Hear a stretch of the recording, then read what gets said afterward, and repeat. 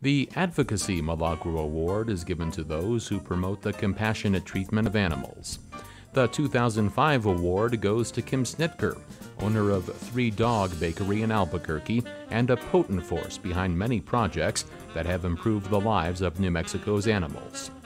The bakery employs many animal enthusiasts who are joined at their work by their canine companions.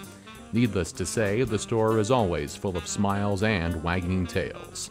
The bakery not only produces healthy, all-natural, no-sugar and low-salt treats for animals, it also hosts numerous special events. I think it provides people the opportunity to do something that's good for the community, because what I realized after I opened the store that there are a lot of people that want to help, but they can't necessarily foster animals and they can't adopt animals. But what we can do is, provide fun activities where we can do fundraising and basically just educate.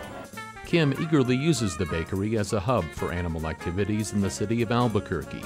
She and staff have turned the bakery into a meeting place for people to discuss animal issues, for rescue groups to hold adoption clinics, for children to learn how to make healthy treats for their companion animals, for fundraising dog washes, and for social yappy hours. Additionally, Kim volunteers in schools, leading programs that outline responsible companion animal care, animal safety, and the importance of spaying and neutering. Kim's impressive list of animal advocacy accomplishments also includes serving as president of No More Homeless Pets of New Mexico for several years, facilitating the designation of February as Have a Heart for Animals Month in Albuquerque, creating the So You Want a Dog event that involved rescue groups, breed rescuers, vendors, and veterinarians, coordinating the Dog Ball fundraiser, a formal dining event for guests and their dogs, helping to set up an Albuquerque mayoral forum for candidates to discuss what they would do for the city's animals, counseling prospective dog guardians, and creating the Dogfest Film Festival, an international festival for dogs and their people.